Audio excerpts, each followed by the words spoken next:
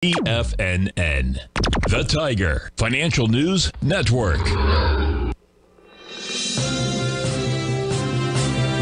TFNN, headline news update.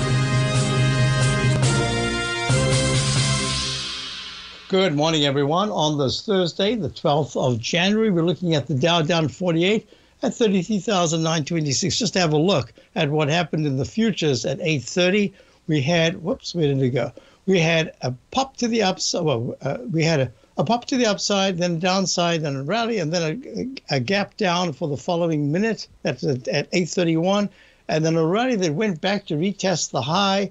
It's arched over and made a price time match to a low of the low that was made at 39. I think it was 54.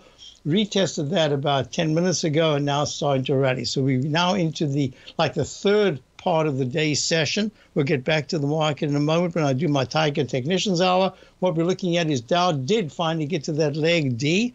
That's very nice. It's trading at 33,956, down to 16 points. We're going to see how this consolidates over the rest of the day. But look, in the Chapman wave methodology, we're always anticipating a buy signal goes to a buy mode that upgrades to a D.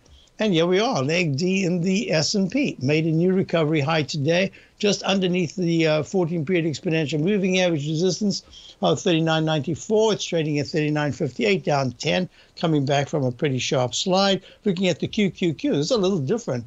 This is a leg D way under the 200-period moving of 297. It's at 275.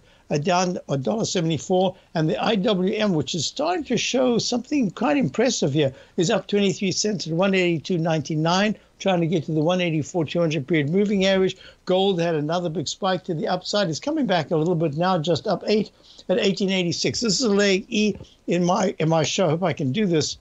I will show the left side, right side price time match to the June highs that I was anticipating was a chance to get to. Well, we're almost there. Looking at the dollar.